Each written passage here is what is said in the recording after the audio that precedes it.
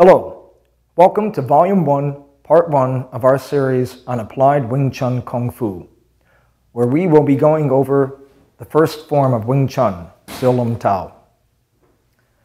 There are 3 sections to the first form, and beginning students learn the sequences of each of these sections first. And once they know the proper sequences of each hand, then the principles of each section are explained a section at a time. In part 1 of this video, we will perform and demonstrate the entire form and will explain the principles of the first section. The principles of the other 2 sections will be explained in part 2. However, before we demonstrate the form, I would like to talk about how Wing Chun approaches forms. Wing Chun takes on a different approach to forms than other martial styles. Other styles view forms as a set of fighting sequences, where Wing Chun views the form as a framework. In other words, we do not try to imitate fighting motions in the form.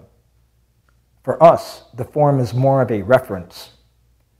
In the past, other martial systems would analyze other styles and devise a sequence of techniques to counter that style, and put these sequences in a set and practiced them over and over until they became a habit. The problem with this is that there are endless possibility of sequences, and one could never encompass all of them. Also, if your opponent did not do what you expected him to do, it could leave you in an unfavorable position. The only thing these forms accomplish is locking you into a predefined set of motions.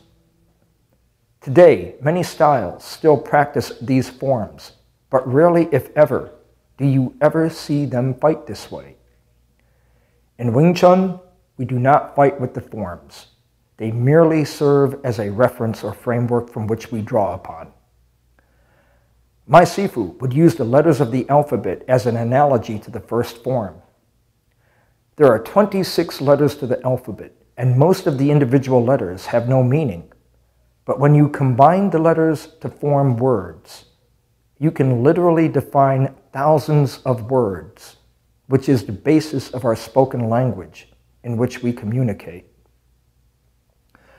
When words are put together in phrases or sentences, it incites our imagination to think of ideas and emotions. In fact, when translated, Sil Lum Tao means little imagination or idea.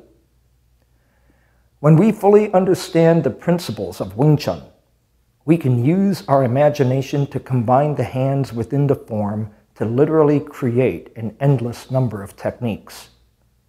So again, the first form only shows the individual hands as letters or tools, but not how we use them. In fact, the first form only shows the movement and shape of the hand and arm in relation to the center of the body. These movements are based on the physical anatomy and structure of the body that allows for proper leverage of the hand and arm in order to exert and resist force. When the first form is done continually over a long period of time, it creates a memory muscle that allows us to use the hand as an efficient tool without effort or thought. As a result, one might think that because Sil Lum Tao is the first form we learn in Wing Chun, that it is less important than the second form or third form, or perhaps the wooden dummy, when in fact, Sil Lum Tao is the most important form in the Wing Chun system.